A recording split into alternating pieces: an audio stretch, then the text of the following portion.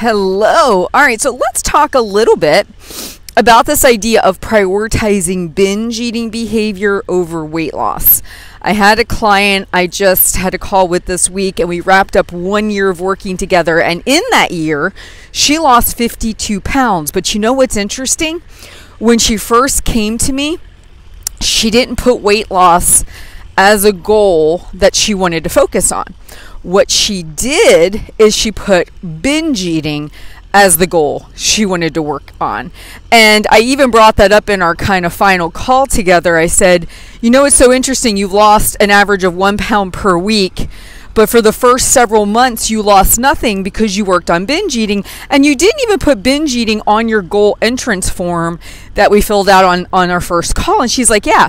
She says, I was in such a bad place with my binge eating. I was doing it so much. My weight kept going up and up and up. And I knew that had to be the focus. I listened to you for long enough. I got that. And she was so patient. She, for the first several months, again, didn't lose anything.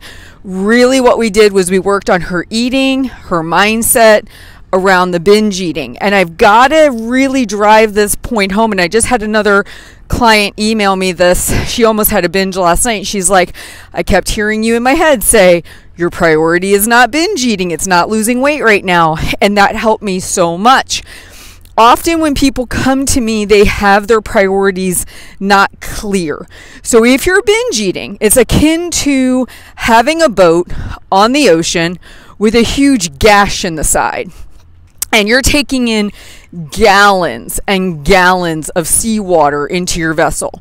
And you're sitting there with a Dixie cup trying to empty the boat back out, yet you're taking on gallons and gallons of water. That is binge eating in combination with you trying to diet and lose weight.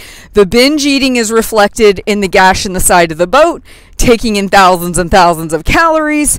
You're sitting there trying to hit your calorie deficit, maybe 50-70% of the time, using a Dixie cup, taking a 200 to 500 calorie deficit. You're never going to bail yourself out of that. And even people who lose weight, people who have gotten to their goal weight, if they don't clean up the binge eating behaviors, more than likely in the lifetime of their maintenance journey, they will gain the majority of the weight back. I've seen it over and over and over again because the restricting cycles become smaller and the binging cycles become bigger. We are super excited usually when we're focused on weight loss, and we can almost force ourselves to do anything for an extended period of time. So when we do binge, we might restrict really hard. What I see over the course of somebody trying to maintain the lack of excitement, the mundaneness of it all, the repetitive nature, is the binging sometimes becomes more and the restrict becomes less. So then over the course of weeks, months, years, your weight goes up 10, 20, 30 pounds. This is why for me in my weight loss journey, the hierarchy of importance was binge eating first, weight loss a distant second. If I could stop binging, I would never have gotten over 300 pounds, quite honestly. It never would have happened. I binged my way up to that weight. Like I really could pack away the food when I was in a binge cycle. So I just want to encourage you today, think of the boat analogy. Imagine you struggle with binge eating and you're like, what should I do? I really need to lose weight, or I want to lose weight, and I can't seem to get my binge eating under control. Where should I focus my attention? The binge eating. I can answer that without hesitation. The binge eating is your most biggest issue you need to focus on.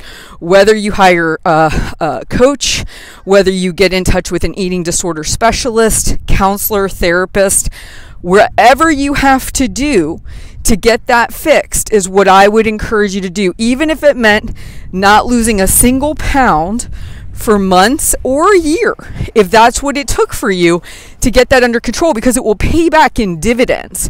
Your boat will be seaworthy. You won't be taking in gallons and gallons of water. You'll know how to eat at maintenance. You'll know how to eat at a deficit. You won't be in this binge restrict cycle.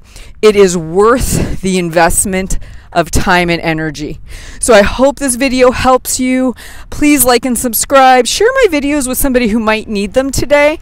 And always feel free to leave me comments and questions so I can better serve you. You guys take care. I'll talk to you soon.